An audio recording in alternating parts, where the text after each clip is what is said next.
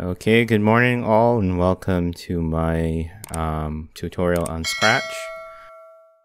In this tutorial we are going to be creating a button that allows us to toggle the sound on and off. We're going to create a sprite, so I'm going to go into Paint and I am going to create a sprite. I'm going to use the rectangle tool. And I'm going to set the fill to, let me set that to white. Give it an outline of black.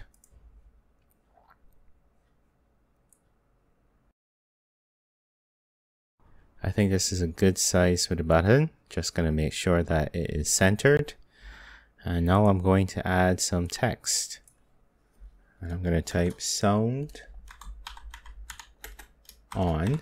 Control A to select all the text, and I'm going to set that color to probably a green, a rich green.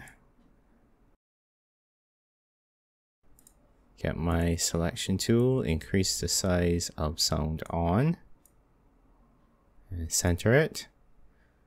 Okay, so this here is going to be sound on. Hit enter. And now I'm going to duplicate this and I'm going to call this one sound off. Enter. And I'm going to change the text.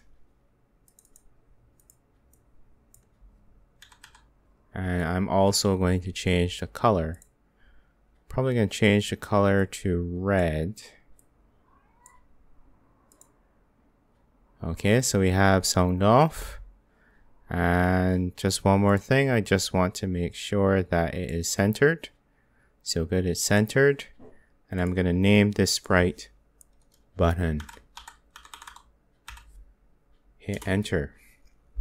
Okay, very good. So we have one button. This is sound on and this is sound off. So let's go to, before our code, we need to make sure that we have the sound that we want to play. So I'm going to add a loop and I'm going to go for the video game 2 loop. So that is going to be the sound that we're going to be using with this sprite. Next, we need to create a variable and I'm going to name this variable toggle sound and hit OK. And the reason why we are using variables is because variables are used to store values. So they can store numeric values and they can also store text. Okay, so once we have our variable set up, we need to set up this button. So we need an event loop. So whenever the flag is clicked or whenever the game is start, we can set the size. So we can set the size of this sprite here to 25%. So I'm going to set this here to 25 and hit enter. Then I'm going to switch the costume to sound off. And I'm going to move this around and place this in the position that I want it to be. So if I want it to be here, I'm going to go to motion and by default it's going to grab the X and Y position, which is right here. I'm going to set the value of my variable to 0. So we need to change this here to toggle sound, which is the variable that we just created. Okay, so if I move this button around the place, or if the size happens to change and I click this green flag, you'll notice that it goes to the starting position. So whenever you are creating a game, it's always good to set up the initial conditions. So the next thing that we want to do, we want to go to, I think it's control. No, it's events. When the sprite is clicked, this is the block that we want. We want to change the value for toggle sound by 1. So we click on variables and we want to change our variable by 1. Now I need to introduce you to this thing here called the modulus. And if I say toggle sound mod 2, this is going to collect the variable of the remainder when toggle sound, the value for toggle sound is divided by 2. So that's what modulus means.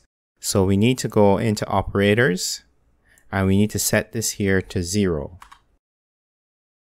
So if it's 0, if this value here evaluates to 0, that means that it is even. And if it's not 0, that means that it's going to be odd. So we can use a control loop with the if then else block, which is right here. And we can place this inside here. Okay, and then we can place this right here. Okay, so if the value is 0, or if the remainder is 0, we want to switch the costume to sound off. So switch costume to sound off. And then we want to stop all sounds, which is right here.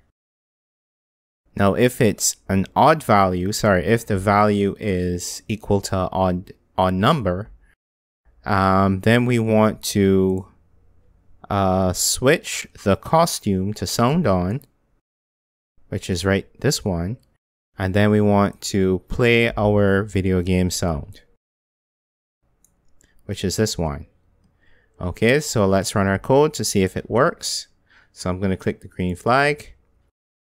Sound is on. Sound is off.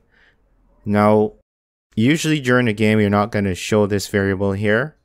You can leave it here so that you can see the value of toggle sound when you toggle the sound on and off.